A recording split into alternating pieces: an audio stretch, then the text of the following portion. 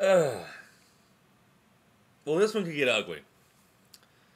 Texas versus UCLA on Saturday. And as I said in the last Longhorn video I made, I will be heading to the ball game in Arlington. I'm going to get up early in the morning, head to Dallas, and then me and some friends of mine from UT, we will be going down to AT&T Stadium to watch the Texas Longhorns play UCLA.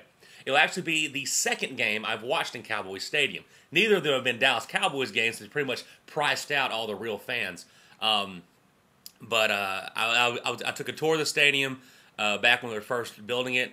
When my high school team, the Henderson Lions, played Chapel Hill in 2010 for the state championship and won.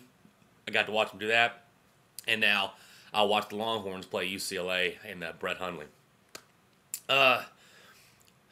This is hard to talk about. It's when your team gets beat 41-7 at home, it's really hard and difficult to really dissect an upcoming game against a quality opponent and really try to make the argument that you're going to win. You can do it.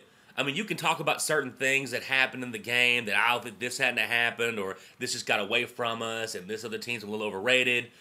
But it's really hard for me with a straight face to sit here and say the Texas Longhorns have a real shot to knock off the UCLA.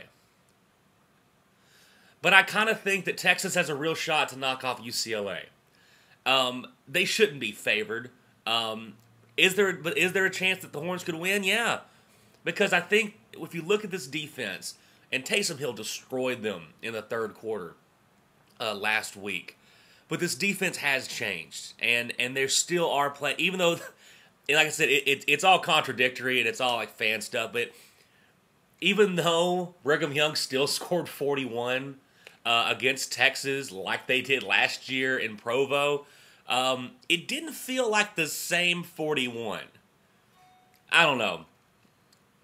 The thing about UCLA right now, UCLA, and even the Bruins fans have noticed this, is that at the first 2 weeks, although they've won ball games, they haven't really lived up to the expectations that were put on them this season. And when you say overrated, that's always really a negative connotation, like, oh, this team's overrated. But I think with UCLA, I don't think it's an insult. I think it's a lot too many people were putting too much on this particular squad. I think this is a very good football team, but this is a team that belongs in the top 10, a team that could compete in the Pac-12 for that Pac-12 championship.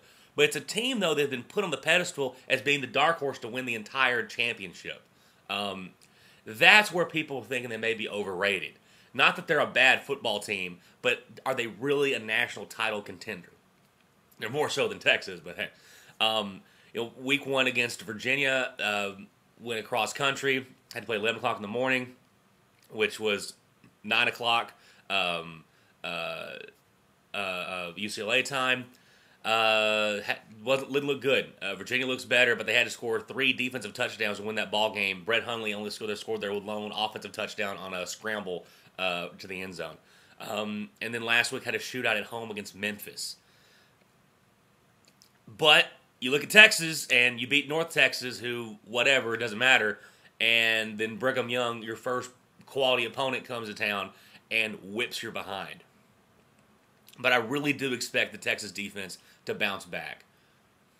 It's the offense, though, that I think will end up costing Texas this game. Like I said, I think Texas has a chance, but when you don't have an offensive line, when you've got a guy like Tyrone Swoops, who is definitely talented, but is very limited, if you can stick with the game plan, if you can stick with that quick out passes, you can survive.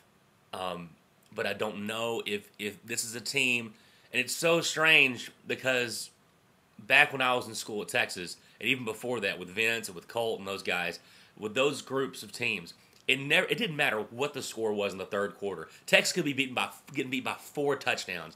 The Horns were never out of a ball game. If this thing gets more than 2 scores out of Texas' reach, it's probably over.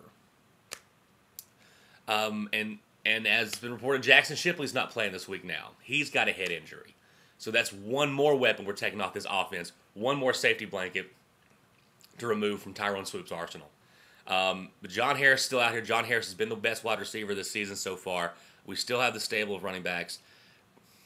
The offensive line is still a shambles, and that's that right now with the Texas Achilles heel. So I expect the defense to have a comeback game.